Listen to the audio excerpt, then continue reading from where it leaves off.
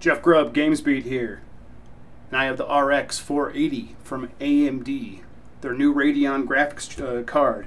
It is a $200 GPU, and it's their new top-of-the-line device. Top of the line for this new range. There might be some more powerful cards, even from AMD out there, but overall, this is the new device that they're pushing at their high end, especially for virtual reality. We're going to get started here in a second. I'll save the benchmarks for the end. We'll check that out. So yeah, thank you for watching, and I'm going to get into the review right now. Let's jump right into what I like about the RX 480. It's got a little price, but it gives you big power. The price to performance ratio here is kind of off the charts. AMD has kind of done this before with its 390 was very similar in terms of its price to performance ratio. The 290 before that. This time around, though, with the 480, it's kind of it's reaching a whole new threshold of power for dollar. $200 for 5.8 teraflops. That's not a great measure, teraflops. Real-world performance will often vary for two cards that claim to have similar teraflops. For example, the NVIDIA's GTX 1070 claims to have a similar amount of teraflops, and it's $380. In real world performance, when you do the benchmarks, you're going to see that the 1070 is typically going to outperform the 480. But I don't know if it's going to perform it to the tune of $180 more. So when we're talking about $200, we're talking about a really good bargain. $200 is not a lot of money when we're talking about graphics cards, especially when when we see the NVIDIA GTX 1080 coming out at $600, $700 for the Founders version. That's a big number. At $200, we're getting to a point where AMD is just absolutely assaulting the mass market. They want people who are considering PC gaming for the first time, people who haven't upgraded in 5 years, people who want to do VR but don't want to spend $300 and $350 for a card that's going to be kind of future-proof. And in this case, that's what AMD has done. They're hitting all those things, boom, boom, boom, and they're doing it at a price point that is kind of hard to say no to. Now, before I get more into VR, I want to drop in a few charts, a few benchmarks I ran. The only other card I have on hand right now is the 980 Ti. I wanted to do one-to-one comparisons with my system. I ran everything on Ultra, i5 4690K, VSync off, Windows 10, 64-bit. All that important information. I compared that to the 980 Ti, which I think is fair because the 980 Ti is almost exactly what you're going to get in terms of performance from the 1070. They are neck and neck, the 1070 and the 980 Ti. So I figured that would be a good comparison to kind of what NVIDIA and AMD are coming out with for their mass market products. Now I know NVIDIA is going to have the 1060 very soon, but it's not out yet. And now both the 1070 and the 480 are on the market. I figured it'd be good to kind of compare those two. So the big deal with the 480 from AMD, one of their big pushing points, the thing that they are trying to sell this card on, is virtual reality. Virtual reality hasn't really caught on yet, I don't think. I cover it, I write about it all the time. I use it, I have both a Rift and a Vive in my house. But I think most people are holding off. And the cards are likely to blame for this, the graphics cards, because both Oculus and Valve, who runs Steam VR, which powers the HTC Vive, recommend something in the NVIDIA GTX 970 range. Now that card is $200, but that's going to get you the bare minimum. It's $200 today, but that's going to get you the bare minimum for VR. And a lot of games are running pretty rough on a 970 in VR. So if you're going to jump in, you're going to build something new, you probably want to go in and buy something that's more capable. And the 480 is definitely more robust than that. It can handle VR. I ran a few tests with it. Again, it's hard to benchmark VR because everything tries to force 90 frames per second, 100% of the time. So there's a lot of tricks that go into that. So it's hard to compare game to game and card to card. But for the most part, I ran the Steam VR performance test, and that put it well into its ready category. That's like its highest level for VR when testing cards. And I think that's fair. Just experientially, just using it, I can tell you that it was fine. No drop frames, it rendered everything just fine. It was a card that was not breaking a sweat.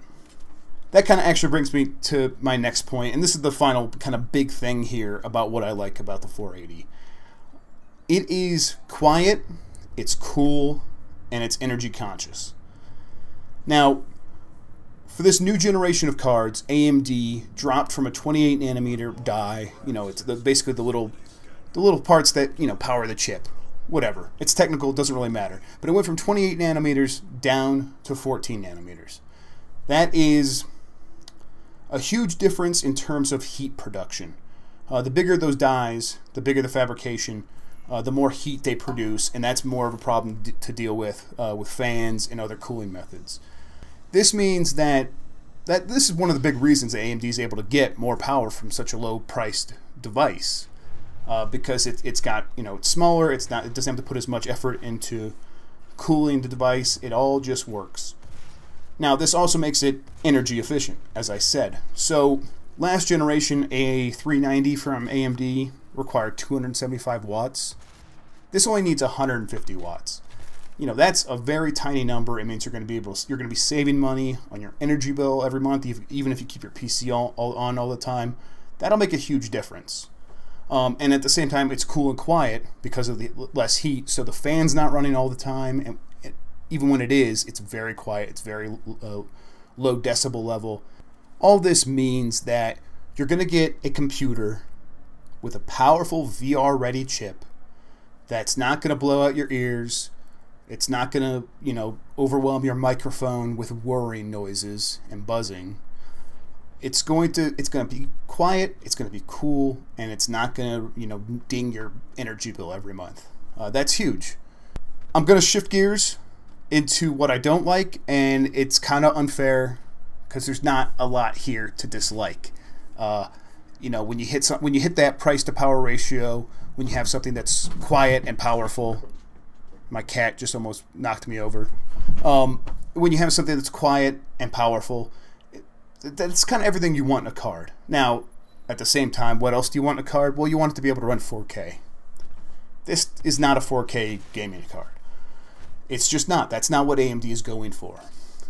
They decided, they saw the market, they saw what NVIDIA was going to do. They knew that NVIDIA was going to come out with something super powerful, a high-end card aimed at 4K gaming, and AMD decided to just sweep the legs and go for that price point. Just attack NVIDIA where it's weak, and that's at cost. You know, not everyone's going to spend $600 on a card. Most people aren't.